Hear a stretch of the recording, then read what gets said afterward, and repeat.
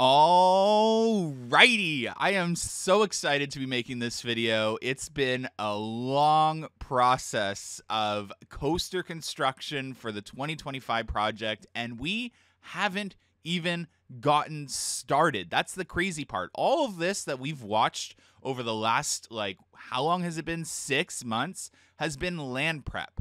Land prep for Canada's Wonderlands, most likely biggest investment in history. With that being said, there has been so much speculation, mostly from me, about who the coaster manufacturer can be. It all started when Canada's Wonderland released a survey last year about possible additions coming to the park. It seems to be a very common Cedar Fair thing now, and they teased in the survey a launched wing coaster with winged trains launching into the mountain and out of the mountain. Now, a lot's changed since that survey, and I can tell you what I once thought was going to be a launched wing coaster has completely changed. And it appears that the park has changed their mind as well.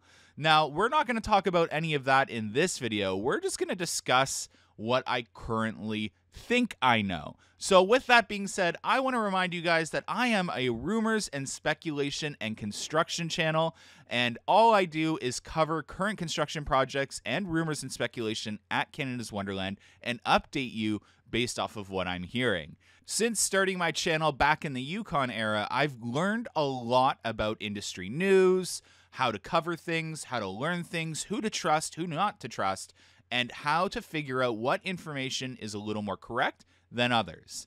With that being said, on this project, I can promise you guys, even though I am a rumors and speculation channel, you are getting as accurate of information as I can possibly get for you guys, and I am siphoning through false information and real information and ensuring that what I am providing you guys is completely accurate. Now, what I want to talk about before I get really into it is the things I'm going to discuss today on why I think it is a certain manufacturer. It comes down to each manufacturer has custom designs, patents, certain design factors in terms of footings, track design, footing layout, how they can fit in certain spaces. There's a lot of factors that come down to what kind of coaster you could be looking at when you're looking at footings, threaded rod, support structure, even the footing patterns, the size of the footings, and the layout. So those are the things that were considered in today's video. And if you are a Patreon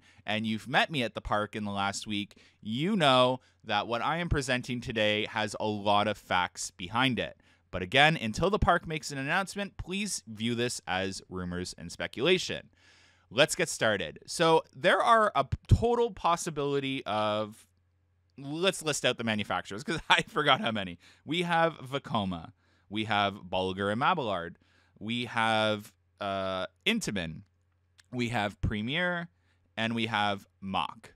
So those are the 5 coaster manufacturers that are most likely to be working with Canada's Wonderland on the 2025 project. You obviously have other companies like Gertzlauer, but I'm going to limit it down to those 5 for this video. I'm also going to limit it down even more. I'm sorry, I totally left out Zamperla. So 6. Now, what I want to talk about before I start doing that is the Zamperla, Premier, and Intamin dupe. So Intamin is a leading manufacturer of roller coasters in the industry, and they have a very specific design when it comes to threaded rod, support structure, and footing layout. Now, what I want to say is Zamperla, being so new and not having that new Lightning coaster model out there, a custom layout, it has been really hard to figure out if this could be a Zamperla. So I just wanted to say that when I do discuss manufacturers, that Zamperla is extremely up in the air because we have not seen a custom layout with their Lightning launch coaster, so it is very hard to completely rule it out. But when it comes to Premier, there are other characteristics of their threaded rod and their footing layout that makes it a lot easier to rule out certain things. So let's get into it. I want to start off with a Bolliger and Mabillard because that's a popular rumor for a coaster coming to Canada's Wonderland. So I want to tell you guys that it will not be a Bulgar and Mabillard. B&M will not be the manufacturer of our 2025 coaster based off of what we've seen. So Bulgar and Mabillard has a very distinct design when it comes to threaded rods, spacers, footing layout, and sheer size of the project.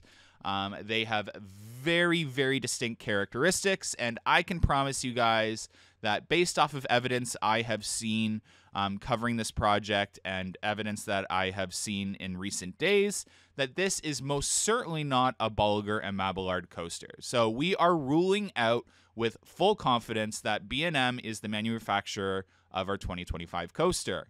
So what does that leave? Mack. Could Mack be the manufacturer of our 2025 coaster? There's been a lot of rumors out there, especially surrounding their new Voltron Striker model that just opened up. And I can tell you guys that Mack has the most distinct, next to B&M, threaded rod and footing layout out there in the industry. In fact, Mack doesn't use threaded rod. They use rebar for their coaster support to footing connector. So Mack was one of the easier manufacturers to completely rule out. So we're here to tell you that Mack will not be the coaster manufacturer of our 2025 coaster. We are ruling out Mack with full confidence as a potential coaster manufacturer for our 2025 project. So who does that bring us to? Vekoma. Now, Vekoma has been a really hard manufacturer to rule out for our 2025 project. I'm going to tell you guys that. We have done a lot of research. With some shipments that have started to arrive at Canada's Wonderland, Vekoma became a very likely source due to some of the Dutch translation. So we were full-heartedly investigating Vekoma based off of some stuff we've seen and heard. And it has been one of the most thorough investigations I have probably done as a content creator covering coasters. Vekoma, like Bulgar and Mabillard and Mack, has a very distinct threaded rod design and column design and footing layout like the other manufacturers I just listed. So we started to clue in that Vekoma uses a very distinct footing and threaded rod along with that. So when we started analyzing our coaster layout and our potential footing markings, along with some other evidence, we quickly learned that it did not align with Vekoma's LSM coaster lineup. Now, that is assuming that our 2025 coaster is an LSM launch coaster, which we full-heartedly stand behind. We are capable of ruling out Vekoma. We think with about a good 85% accuracy that Vekoma will not be the coaster manufacturer of our 2025 coaster. Now, obviously, there is room for error there, but we are going to make this video and fully support the evidence we have investigated. So we are ruling out Vekoma for 2025. So what does that bring us down to? That brings us down to Zamperla, Intamin, and Premier. Well, you heard from this coaster channel, me, Amusement Insiders, that Premier was a rumor that we had stumbled upon.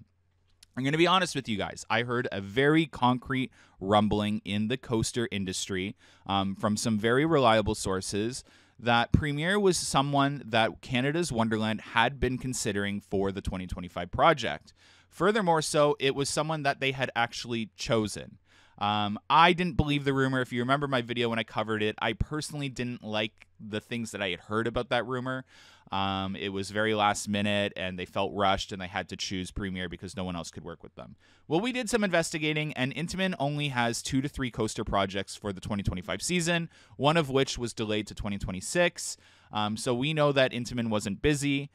We also know that for such a large-scale investment and project, Canada's Wonderland isn't that park that is going to rush an addition, especially of this scale. It's not a park that is going to just choose a manufacturer for a coaster that's going to go from extreme into the mountain, out of the mountain, and into Alpine. So I think that if there was problems finding a manufacturer so last minute, they would have delayed the coaster to 2026.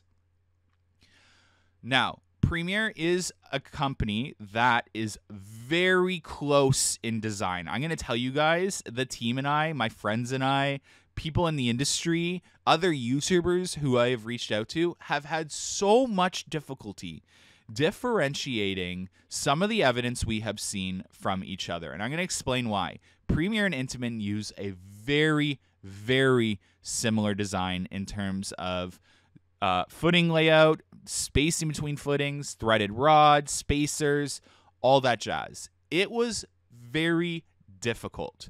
So we are not capable of fully ruling out Premier, but we are going to rule out Premier to an extent based off of footing layout. So we notice that Premier, when it comes to really tall elements, uses a 4 support structure tier.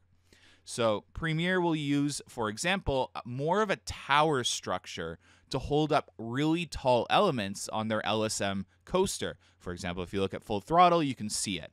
Now, does that fully mean they'll stick to that? No, and that's why we can't fully rule it out. But based off of current evidence, we are going to give Premier a 20% likelihood to being the coaster manufacturer of the 2025 project. I don't personally believe the rumor of Premier, and I will not fully put my support behind Premier. And based off of evidence that we have looked at and overanalyzed for the last week, I am putting Premier at a 20% chance. Now, I think that percentage of chance is even too high because based off of what I'm about to tell you, it essentially rules out Premier as a manufacturer completely. So Wonderland has been receiving a lot of shipments over the last week. These shipments are coming overseas. They're arriving in shipping containers and they're arriving by air. They are in Dutch and they are arriving from a very specific airport. And we've done a lot of research into what these shipments are, and it limits it down to 2 manufacturers. Well, 3 technically, including Mach, but we're able to fully rule out Mach. It brought us down to either Vekoma or Intamin as the coaster manufacturer of the 2025 project. These shipments that have been arriving in crates and boxes and wooden crates with their air tags still on them. So, with that being said, I just essentially gave it away. It limits it down to Vekoma and Intamin. Vekoma, we gave a 10% chance likelihood to being the coaster manufacturer. Again, we did that based off of current footing designs we've seen on current LSM coaster launch coasters, sorry. So let's discuss Intamin.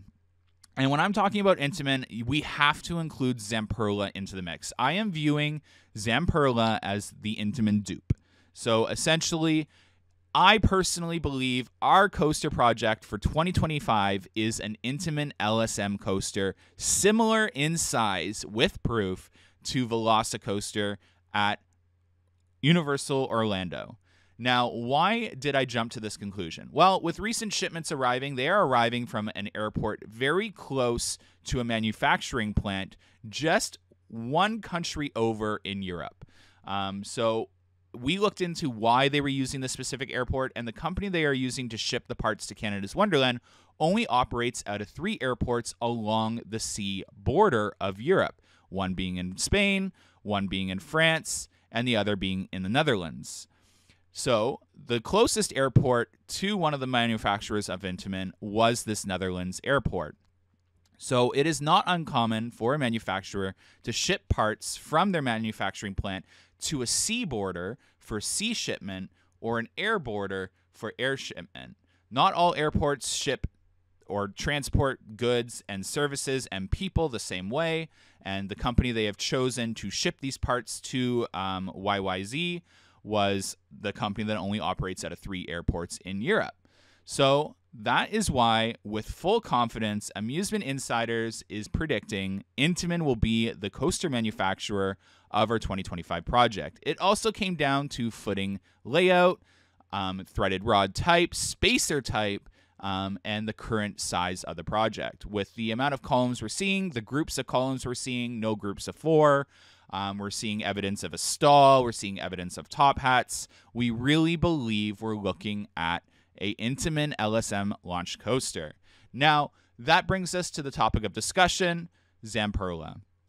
So with a 70% chance of it being Intamin at Canada's Wonderland for the 2025 project, again, we can't fully rule out Zamperla. Cedar Fair has worked with Zamperla. We see no evidence of Zamperla coaster spacers, threaded rod, shipments, any of that jazz, footing layouts. We have no concrete evidence to go off of. I personally do not believe Zamperla is the coaster manufacturer for our 2025 project. Based off of rumblings I've heard, based off of personal opinion of it being a little too soon. And then obviously taking what El Toro Ryan said in his video a year and a half ago to heart, with him hearing rumblings about Cedar Fair checking out Velocicoaster and them being so impressed that they had ordered a few of them. It really aligns that Canada's Wonderland might be the first park to be getting an Intamin LSM coaster. It wouldn't be out of the realm, even though it's crazy to think, Cedar Fair working with Intamin again, that Wonderland would be that first park to try out an Intamin LSM coaster.